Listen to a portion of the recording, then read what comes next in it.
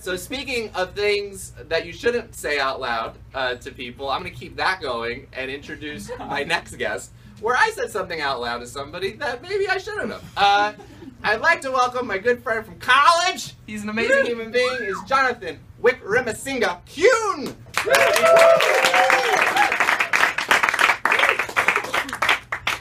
So you might be wondering about my last name. I don't really have an ambiguous ethnic blend. Clearly I'm a white dude. But when my wife and I got married last year, we decided to combine our last names. So Wickremasinghe, that's a Sri Lankan name. Kuhn, that's originally a German name. So kind of combining of two different cultures. And we wanted to celebrate that at our wedding as well. And so we wanted to add her culture, like I said, some Sri Lankan things, we want to incorporate that. In my culture, not so much German culture, I guess I like sausage, I guess, and I do love beer, but for me it's more my southern culture. I grew up in the South, I was born and raised in Alabama, so we both wanted some things from both of our backgrounds in our wedding, at the ceremony and the reception, and we also wanted food from both places at our wedding. Most of the time with wedding food, either you don't remember it or you're like, oh, this chicken's really dry. Do you think this is dry? Yeah, the chicken's really dry. So we wanted our food to be so good, people were like, oh, this food is amazing. So we wanted like half Southern barbecue, mac and cheese, mashed potatoes, as well as half Sri Lankan food. Now, if you've never had Sri Lankan food before, I recommend that you remedy that as soon as possible. It has some similarities to Indian cuisine, but it's a lot better. Sorry for Indian, it's true. So we wanted half and half, and the idea was like people get half of one, half the other. But the logistics were we needed one table set up with all the barbecue and one with the Sri Lankan food. But no problem, you fill up half your plate one place, half the other. But we knew that some people might only want food from one place, and that's totally fine. Maybe some people literally think that black pepper is really spicy. That's my mother. Maybe some Sri Lankan people are like, oh, free Sri Lankan food, I don't have to spend all day cooking it, please load up my plate. So that's totally fine, but the servers were preparing for people to go to both tables, so they need to tell the servers, oh, I'm only getting this food, so please fill up my plate. And obviously the guests needed to know that they needed to tell the server. So that was one of many messages that we asked the MC at our wedding to convey to everybody. Our friend, David Maggoff, graciously agreed to be the MC at our wedding. For us, it was a no-brainer. I mean, why wouldn't you go with one of the world's top 10 best HQ hosts? We wanted to lock that down. So, he announced our bridal party, he announced us as a married couple, and he had to do one of these announcements about the food logistics. But we know he's a funny guy, he does improv, he's going to liven it up, it's not going to be a dry, boring announcement, and that's totally fine. Quick backstory, and you're going to wonder, how is this related at all to what's about to happen? But we'll get there. Prior to the wedding, in the previous year and a half or so, there was this election. You all probably heard about it. And my family and I have a lot of discussions we hadn't really had before, a lot of conversations about politics. I'm a pretty liberal guy. I had some very different opinions on Mr. Trump, maybe than they did. So some discussions, maybe some arguments. And a lot was said. Ultimately, we realized, neither of us are going to change anybody's mind, so we don't need to talk about it all the time. But, a lot had been said. But David didn't know about this.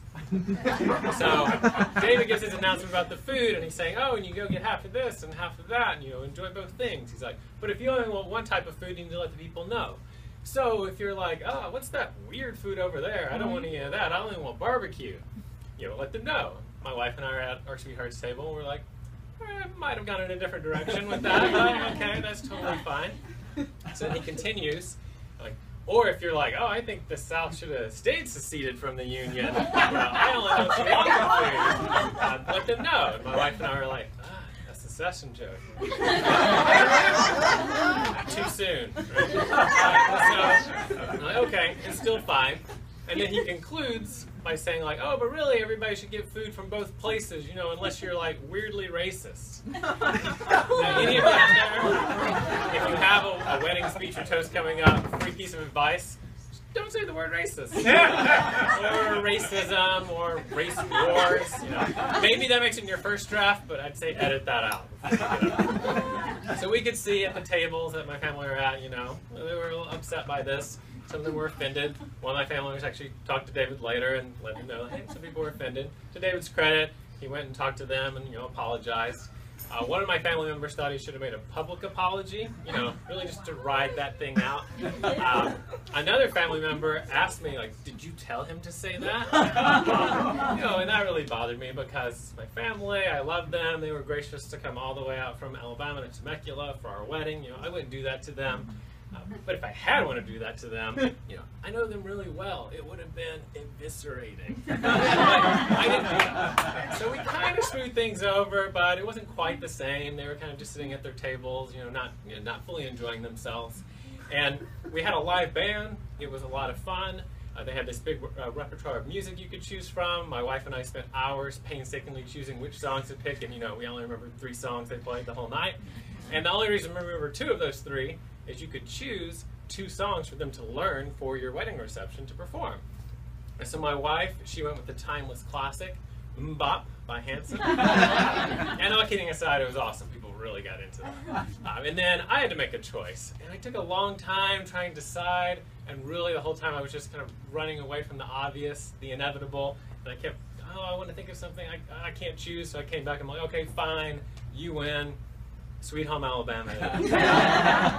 So the time of the evening comes, that familiar guitar twang, and that's as far into the song as it got before all my family leapt up from their tables and rushed to the dance floor. I've never seen them that collectively excited about anything before.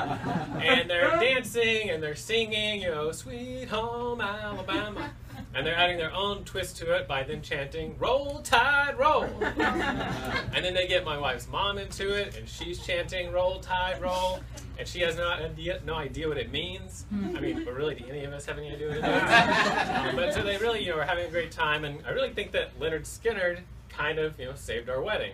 Not just that night, but we actually had an event the next day with some of my family, some of her family, and some friends. And I think if we hadn't had that magical musical moment the night before, would have been the mood would have had a lot more tension in it the next day. David was not able to join us for the day after. Ultimately, that might have been for the best because my Southern fam didn't need him around anyhow. So that's my story. As I was thinking about this story, I realized that, oh my God, we forgot to give David a gift for being the MC for our wedding. So David, if you could come up here. DVD of Sweet Home Alabama. Be sure the food is charming and lovely as always. So,